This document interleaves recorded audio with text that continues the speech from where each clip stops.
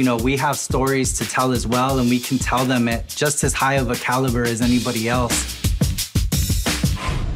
Creating indie film is a struggle from beginning to end. I'm really busy with like auditions and callbacks.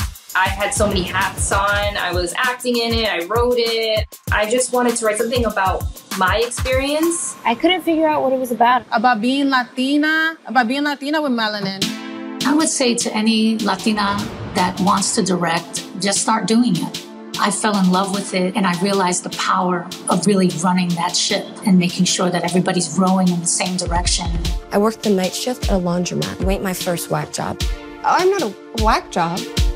Writing was always my go-to. It was just an escape for me, and it gave me something to do with all the things I was feeling.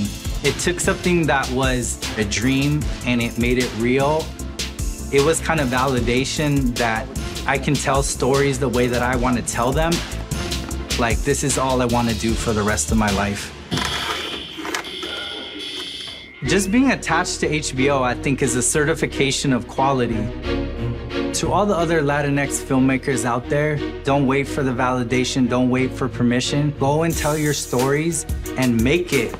Your uniqueness is valued, even if it might not feel that way.